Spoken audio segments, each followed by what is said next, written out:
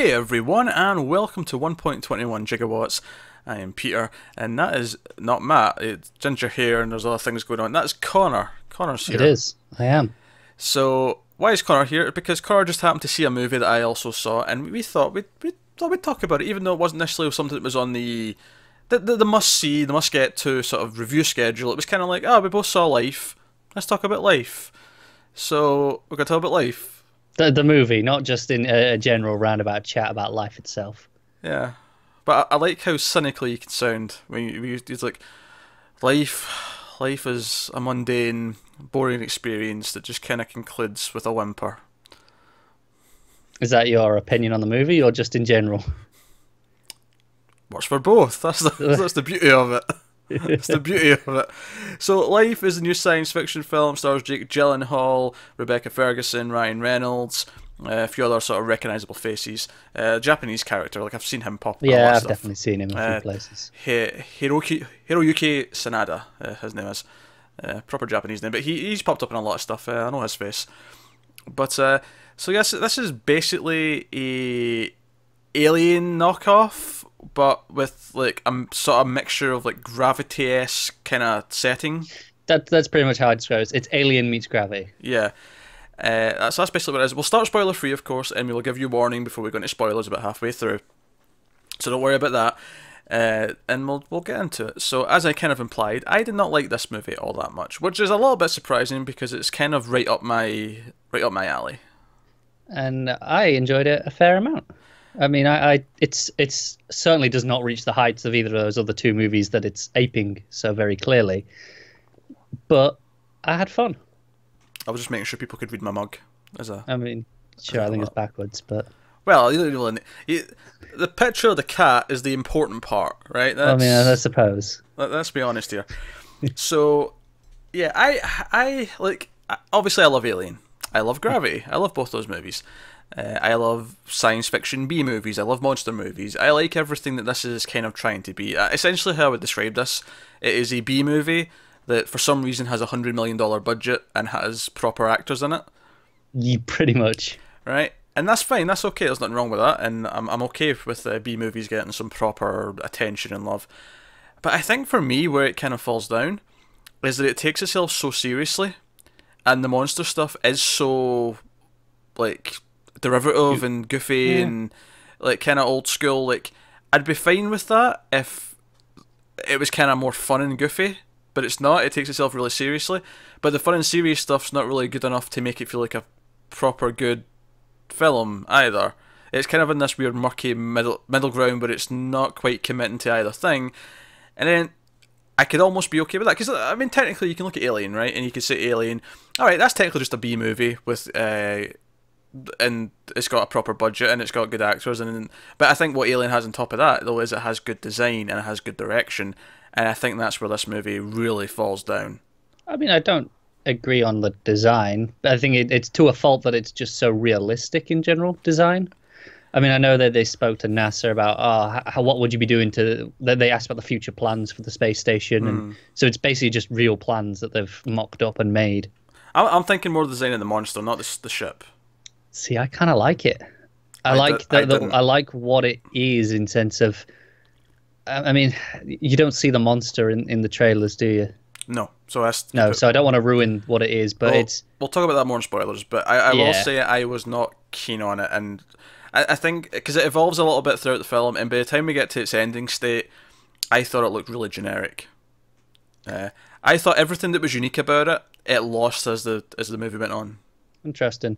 I definitely don't think it looks unique as a monster, but I like what it does in relation to being a life form, if that makes sense.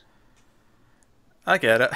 But again, this is where it kind of conflicts for me, where I'm like, okay, yeah. I can appreciate the attention to try and make it feel more real and giving it this kind of more gravity. Because, do you know what I feel like this is? I feel like for 3 years in a row, we had big science fiction, sort of heady science fiction movies around October, November. We had Interstellar, we had Gravity, and we had The Martian. Not in that order, but it was the same rough time each year. And The Martian was quite a bit earlier, wasn't it? No, same time. Oh, okay. It was like October. Yeah, fair enough. Maybe September at a push, but it wasn't. Oh yeah. Still that time of year. And I feel like this was supposed to be Sony's attempt at that, and they wanted to get it out then, but for whatever reason, it didn't make the time. They had to push it, and we got it in March instead. And okay, fine. And I think that's what kind of what we're trying to cash in on. And I'd have been fine with that again. Like had it just been like a sort of fun monster movie, but it isn't fun in that way. Honestly, for a lot of the movie, I was kind of bored. Oh man, I wasn't at all. And that's kind of where I left up, and it all comes back to that core conflicting kind of thing for me, where it's not really doing any of the one things that it's sort of aping well. It's not exciting and well directed enough, like Gravity, to make that exhilarating. In fact, sometimes it was like they were trying to do fancy stuff with the camera work, where like there's lots of like one shot things where it's clear where the edits are. It's clear where the edits are, and I wouldn't mind that so much. But the problem is like, well, so much of it's get edits and so much of it's CG because it is like kind of shit space station that it just feels kind of disingenuous. But more importantly though, like again, I'd kind of be okay with that if it was still exciting to watch. Honestly, for me, some of the one, especially one at the start, the movie kind of once we go inside the space station for the first time, it kind of has this big oner as it introduces you around the ship to the various characters, which I like that idea. But I thought just the camera would just occasionally go upside down, and I get that they're trying to show the whole no gravity, you're in a vacuum, and this is what it's like being weightless. Honestly, it was just kind of uncomfortable to watch for me. Like I was. See, this is where I'm going to defend this a little bit, especially that point about it being upside down. There were a good few points where I was like, you're watching characters discuss something that's going on and they're confused about what's happening, and the camera's just upside down, and it's really disorientating.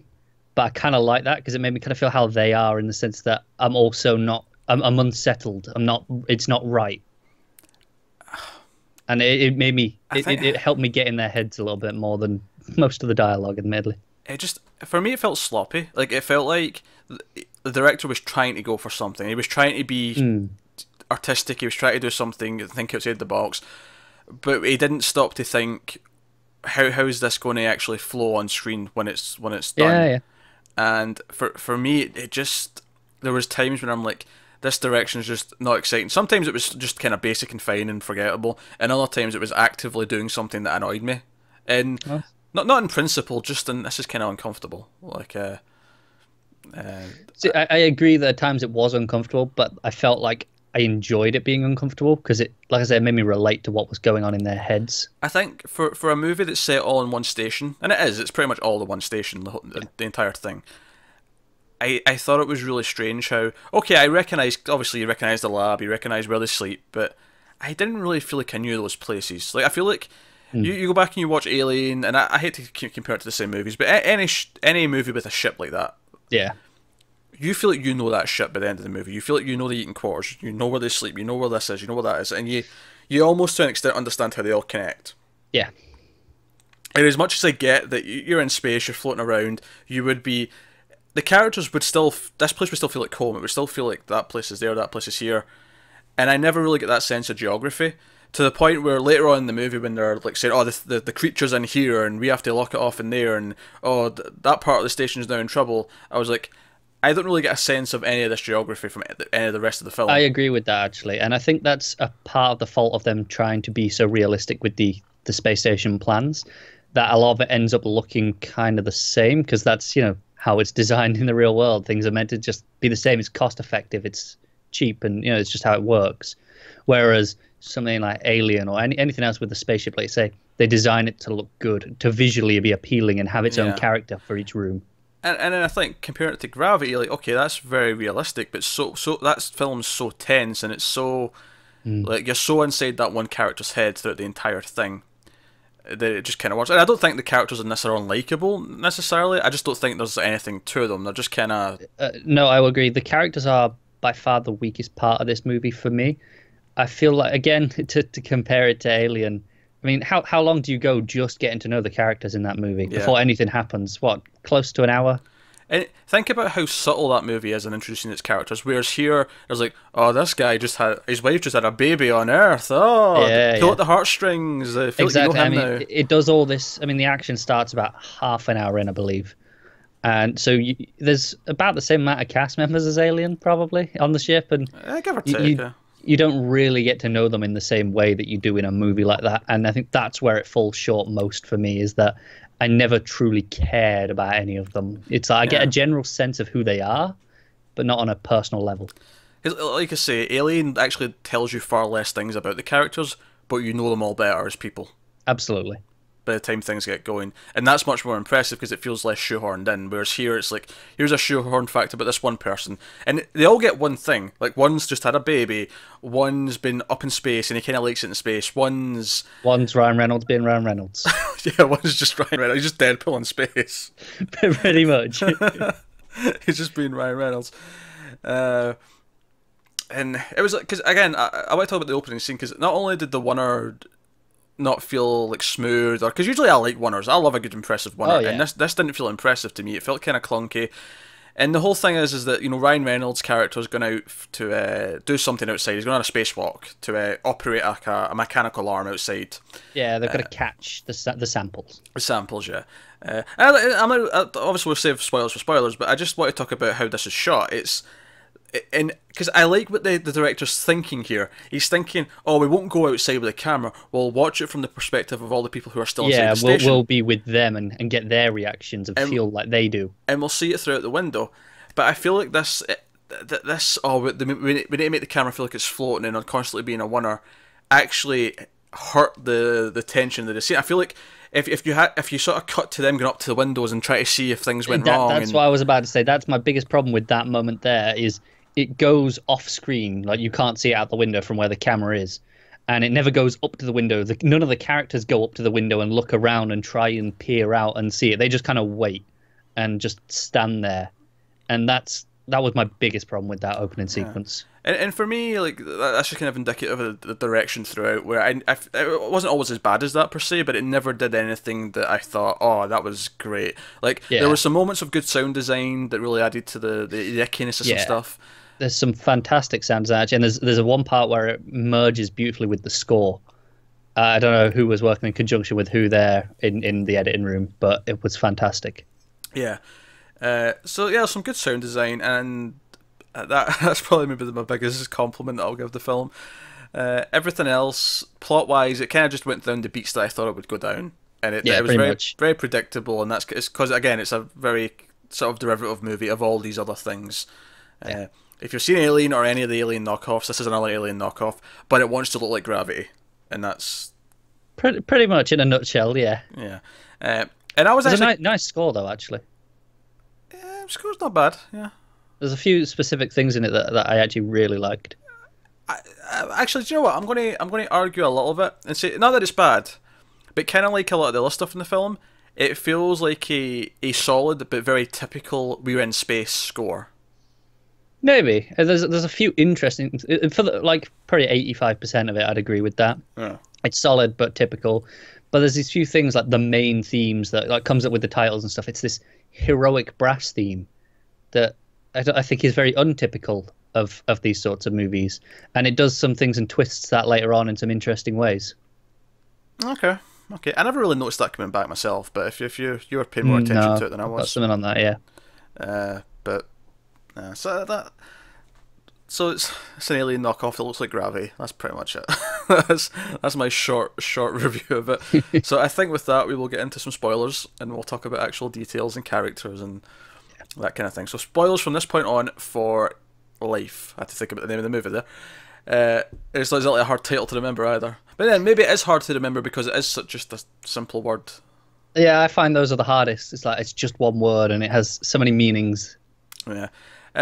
So it's funny actually. See when they first get the sample. Well, not first, but it's when they're analysing the sample, and our scientist dude, whose one character trait is that he's really into science and he's in a wheelchair, but he's not in a wheelchair in space, obviously.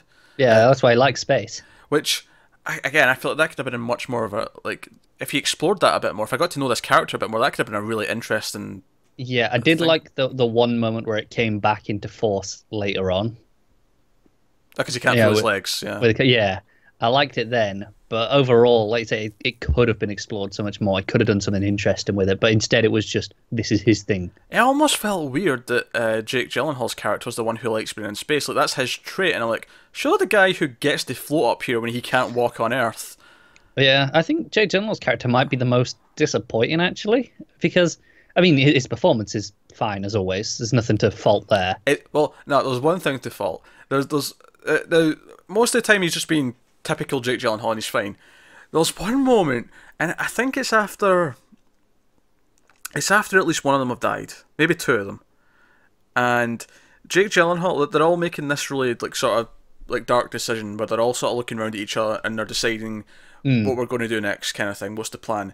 And for some reason, Jake Gyllenhaal had a bit of a smirk in his face, and I don't know why. And it felt so out of place with the scene. Okay, yeah, that's fair. And it really stood out. And I don't know what it was. Almost like they had a shot from a different scene that they just inserted because it was, you know, it was a friendly scene, and he had a smirk in his face. And it was so weird. But yeah, it's when they're one of the first scenes where the scientist is prodding the molecule and stuff, and he's like, all right, it does all these things. It's like every nerve in our system. It does all the three basic things on itself, and blah blah blah. And little sort of hair things start coming out, and he calls it proto tentacles or something like that. And I'm like, proto Expanse? Am I watching Expanse? Is this tie-in? Oh, I got very excited. That would have interested you far more, I'm sure. I got very excited for about 2 minutes. Because it made me think of The Expanse, and I love The Expanse. That's a point, actually. Just while we're on that, connecting to other media, did you see the rumours before this came out? Because obviously this was kind of a hush-hush movie and that the trailers didn't give very much away. Mm-hmm. There was all the rumours that this was actually a secret backdoor tie-in to the Venom movie. I did not see that. And it's that was a big thing that was going around like a month ago. Honestly, to me that sounds like, obviously it's Sony, so that's maybe why they've made the connection. Yeah, I think it is just that. To me though, that feels like someone's just kind of like some fans just like, oh, that sounds like close enough that it could. Yeah, it does, but it spread and it got around. I was like, it's kind of sad that this is an original movie. Which, I mean, right now at this point of the year, it's been a lot of. Hold on a second.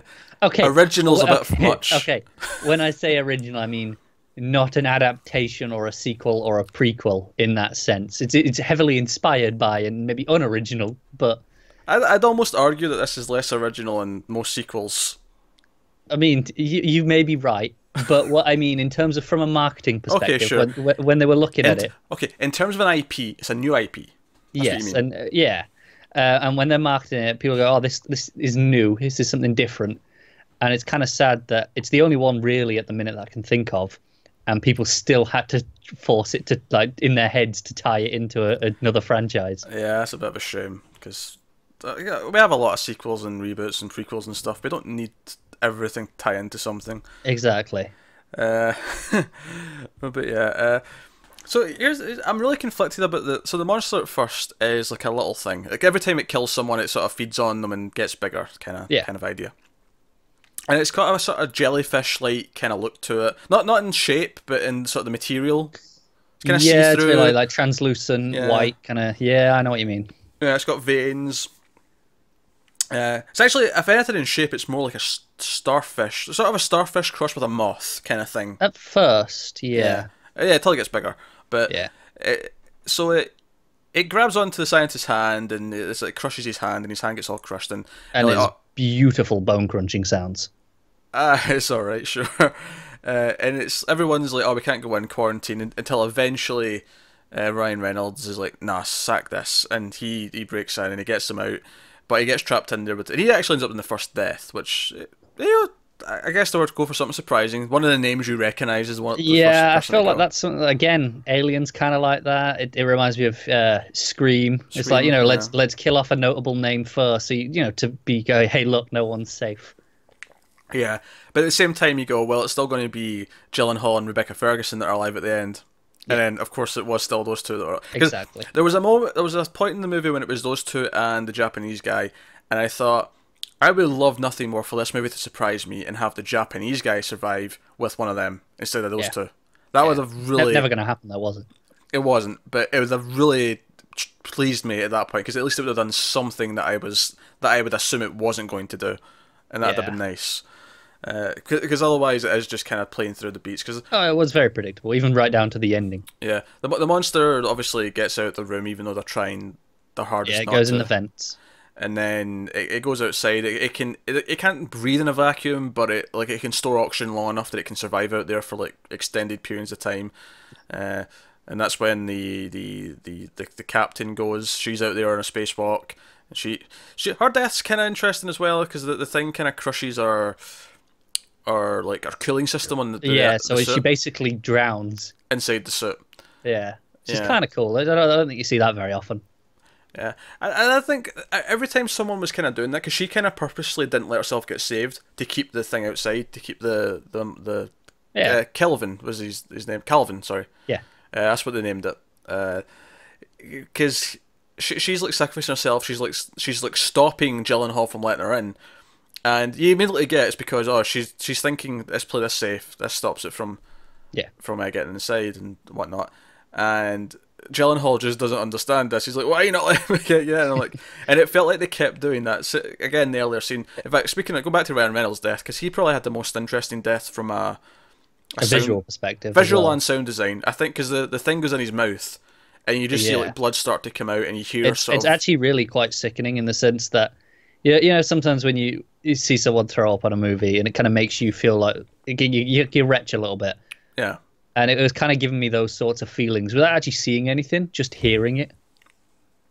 Yeah, actually, before that, it kills the hamster. Yeah, poor hamster. That was pretty grim looking. Yeah, it was. I think that's the first time we really see what it does to gain its size, because it's translucent and it's small enough that we can really see through it. Yeah, and then it goes bigger because you see the hamster basically. Yeah.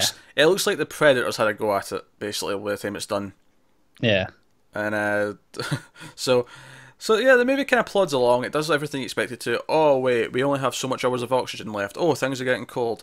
Oh look, rescue's coming because they got our message before the comms went down. Because that's the thing. The creature's smart enough to shut off the comms. It's smart enough to use a tool, which actually did make me laugh. Seeing the first scene where, because they've got it in this like the container, the sort of box with the gloves that are sort of. You've seen this before if you've ever seen any sort of scientists work with like stuff they don't want to like obviously interact with for containment, and it's when he's grabbed his hand and he eventually gets his hand out and it's all crushed, but the monster picks up the little electro-shocking device that he was using. That it snapped. Yeah, and it snaps it itself and then comes back out so it can cut through the glove, and it shows it's using a tool. This is smart life here.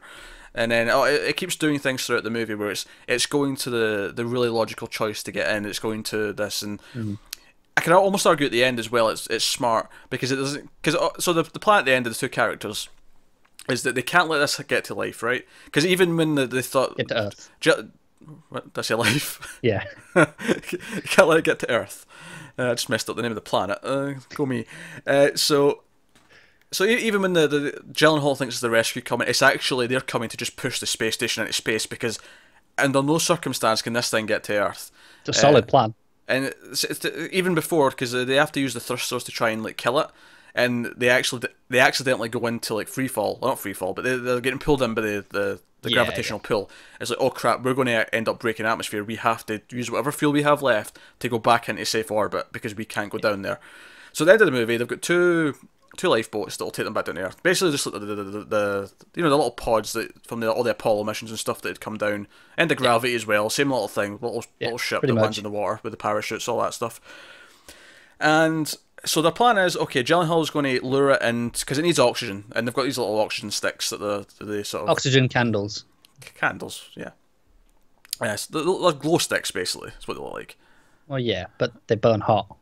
Oh, sure. At one point, Ryan Reynolds tries to burn it off with one. Yeah, that's pretty cool, actually. And the thing's pretty indestructible, which is actually one of my other big problems with the monster. At no point does it feel like they've found a weakness or something that could even possibly deal with it. It feels so indestructible that there's just no hope, ever. I agree. That is a bit of a shame. So the plan is to lure it into one of these lifeboats with Gyllenhaal, and he'll manually control, because it's on autopilot to go down to Earth, but if you manually override it, he can fly it out into space, and he'll sacrifice himself with this thing, and There's another lifeboat, so she might as well save herself. There's no reason why she has to die. She's the only one left, other than him. Yeah. And so they both go in the pods, and it kind of plays with your. It plays some tricks on you as a film, because it's like, oh, which pod are we actually in? Which one's I knew exactly what was happening as soon as you see the shot where the two of them are in the same shot, because there's only like one shot where it does that. Because you see one and then the other, and then you see them together, and then you see one and then the other. Yeah. And as soon as you saw the one where they're together, it's like, okay, I know what they're doing here. Yeah, I know exactly where this is going. They've switched. It's her that's going flying out into space, because they hit each other at one point, I'm sure. Yeah, yeah. So that's knocked her into space. And this is what I'm getting back to with the monster being smart, because it's smart enough that if it keeps Gyllenhaal alive when it lands, someone will open the door to help him. Yeah. It feels like that's an intentional thing. So he lands in the water, and you get the shot. The fisherman comes up and looks in, and he's like, "No, don't open." But they're in Asia, so the guy doesn't speak English. So he goes to open the door, and we end in this aerial shot of them in the water. It's kind of a nice shot, actually. It was okay, but the ending just kind of fell flat for me. Like, because I seen it coming, and it's kind of this thing. I don't want to go back to just making fun of Rogue One, but it's kind of a similar idea where this ending would be cutting to me. It would be so, like her getting thrown off into space and she's going to freeze to death and die. Like that would hurt if I gave a shit about her. Yeah, I mean that's fair. I mean, I'm not going to agree with the Rogue One bit, but in general of that complaint, I don't disagree with that. Yeah. Okay. Like you would, it would be a lot more effective if you did care about her, and I feel like these two characters that are left are probably the two I cared least about as well. They're probably the least interesting two for me.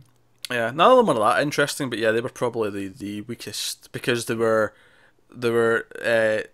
John Doe and Jane Doe, typical average people who everyone can kind of relate to, I guess. Exactly. And here's the other thing, and I know that sounds like a stupid thing, right? The reason why Gravity works so well with never showing anyone, because I think in Gravity you could splice in tons of scenes. You could have an entire subplot in that movie set at NASA, with them in the control room being like, "Oh crap, we need to try and help her. Where is she?" And we could see their reaction to everything happening. Now, the reason why it was so effective that we didn't have that is because she's on her own. You feel isolated with her, and they can't help her. It's her fight to get back.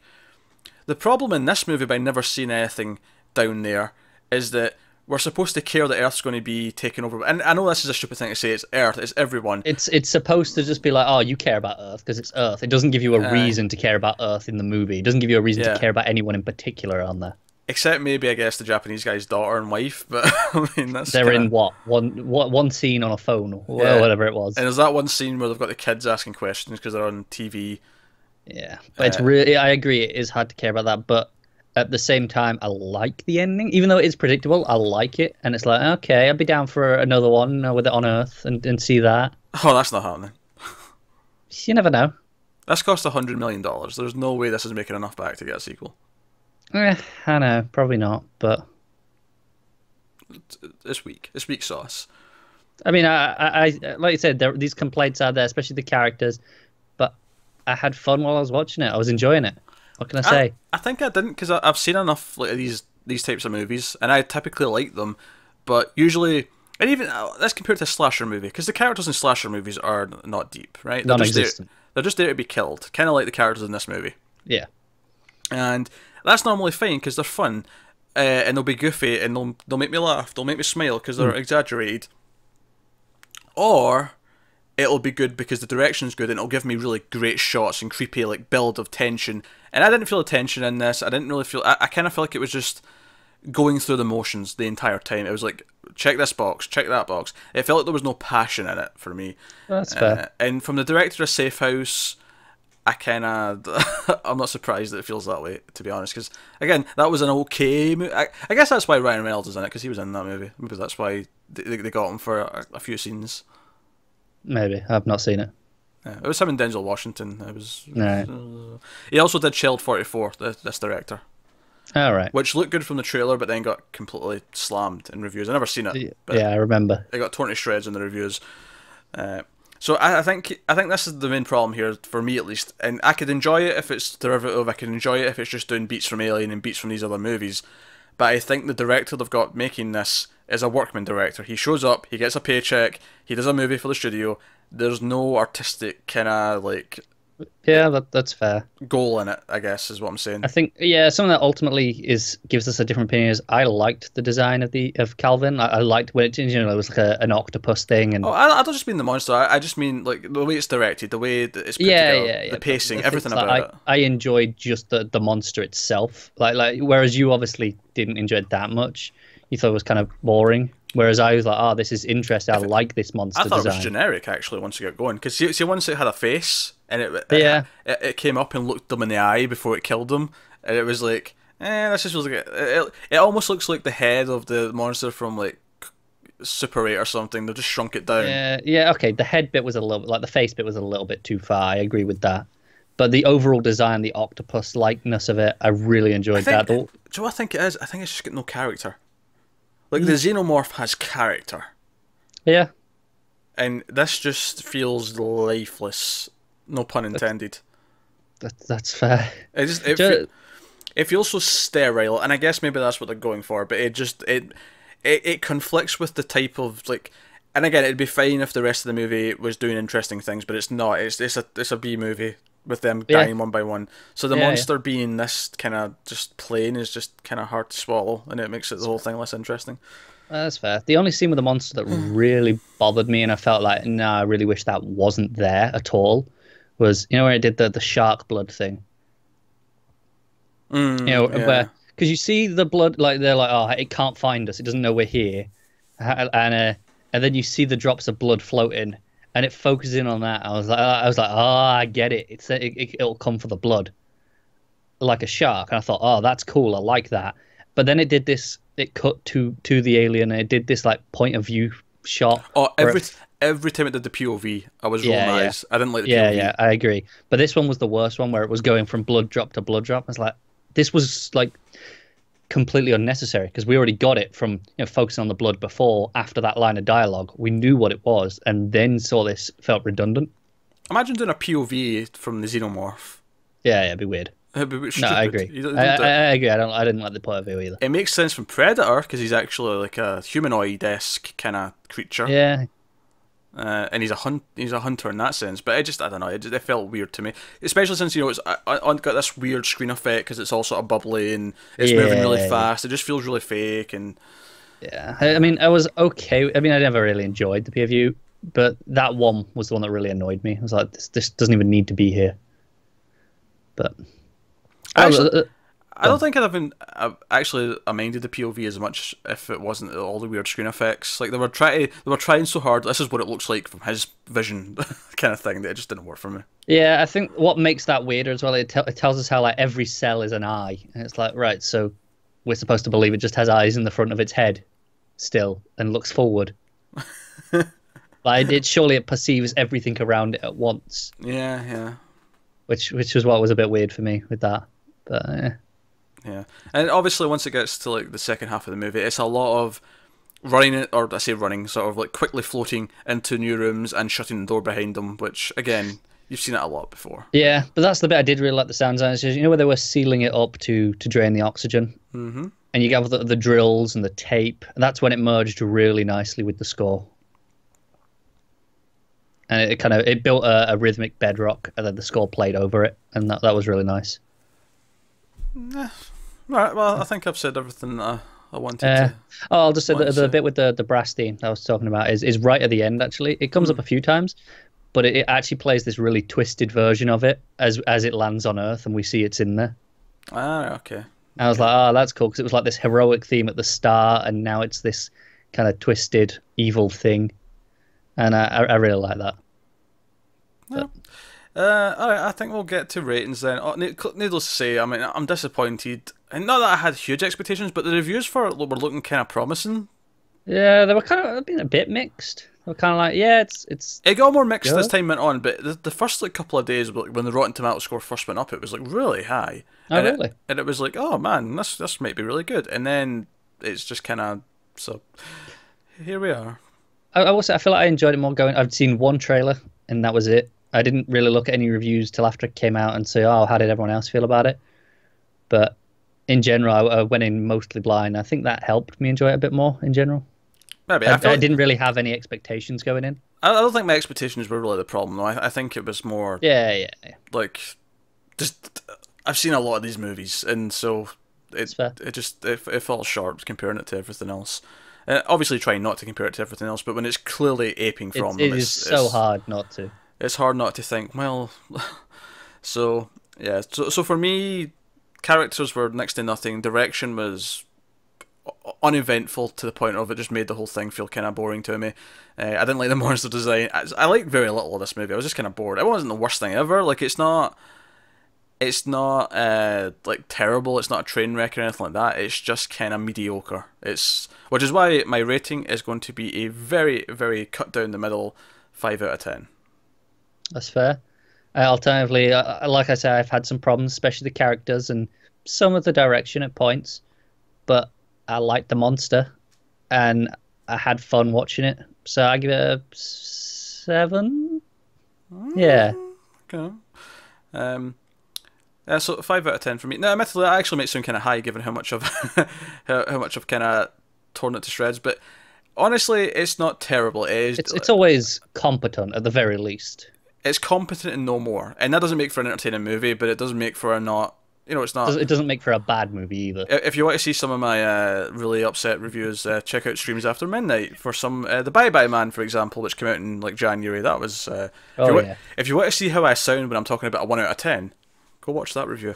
But there you go. That's life. That is us for this video. We will be back with more movie stuff. Ghost in the Shell's out soon. We'll definitely be covering that. Some other stuff coming up. Obviously, me and Connor also do the classic movie reviews every week, 1 or 2 a week typically. I mean, we should point out we did do Alien because obviously we did do Alien. We did do Aliens. We'll be doing Alien 3 actually next week because we're going through them all in time for the new one, Alien Covenant. Normally, I wouldn't bother saying anything so specific, but given how much we've referenced it in this review, that is fair. That's fair. So Alien 3 is coming next week. We've already done the first 2. You can check that out. I'll make sure there's a link in the corner at some point for those. So, thanks for watching, guys. Let us know what you thought of the movie in the comments below. Like and subscribe and all that stuff. It helps us out a lot. Get us on Twitter at mild_fuzz for channel updates. Individual Twitters are on. They're not on the screen, actually. I'll tell you what they are. I'm at Wibble89 on Twitter if you want to hear from me on a regular basis. Connor's at ConnorRyan94. And, yeah, but that's us, guys. So, thanks very much for watching. Don't go touching alien life forms. It's a bad idea. We'll see you next time.